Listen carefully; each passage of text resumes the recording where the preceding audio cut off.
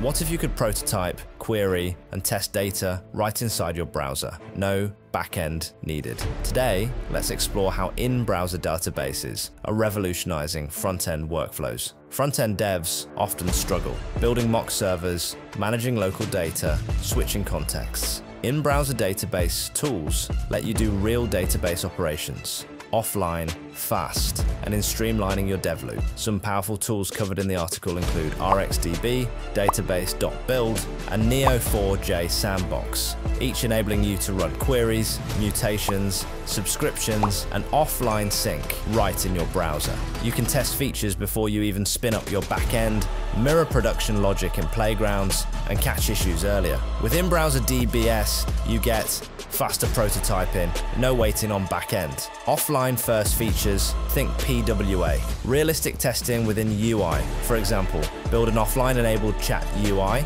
test live queries, or sync local edits. Once connection returns, all without server code. Yet, these tools are powerful, but you must be cautious. Don't overuse them in production unless you handle security and data integrity. Use them for staging, prototyping, or decoupled logic. Always plan migration paths to central databases once you move beyond experimentation. So next time you set up a front-end mock server, pause. Try a browser database instead. Want to dig deeper? Subscribe for more dev workflow hacks.